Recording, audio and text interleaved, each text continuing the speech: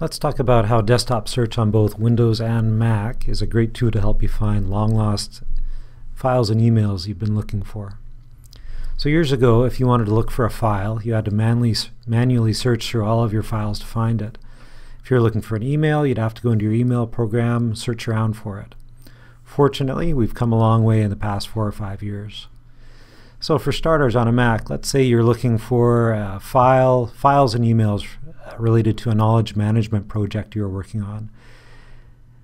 Easiest way to find them is to go up here, click on the little search icon, and then type in knowledge management. And up comes a bunch of documents, email messages, some events, all related to knowledge management. And on the Mac, if you mouse over them, you get a nice little preview. It's still working here, but you get a nice little preview of what's in the document, so you don't actually have to go in to see what is inside the document.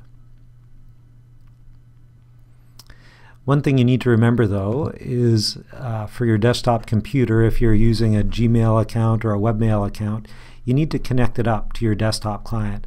So for example, if we look over here, I've got my university account here, and down here I've got my Gmail account.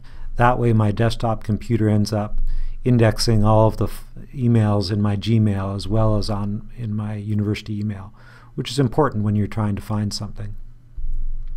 Same goes with Dropbox or Google Drive.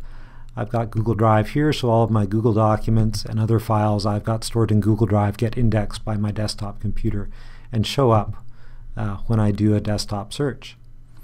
So that's a desktop search on the Mac. Let's go over to Windows now and go over how we do that there. So in Windows, to do the search, we go to the bottom left of the computer screen, click on the Start button, and then in the little search bar here, you can not only search for programs, but you can also search for files and emails. So I'll type in knowledge management.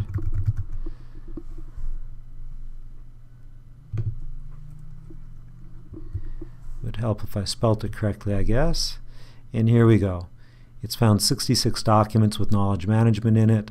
There's some emails, some files, and if we wait long enough, it'll come up with some appointments where knowledge management was in the title of the appointment.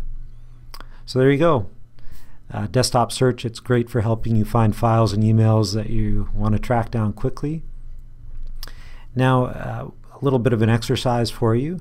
Why don't you make sure you've got your Gmail or webmail account hooked up to your desktop email client, and after you've done that, use your desktop search to try to find an email that was sent to you by someone a while ago, maybe someone who doesn't email you very often, and try to find a paper that you wrote last year.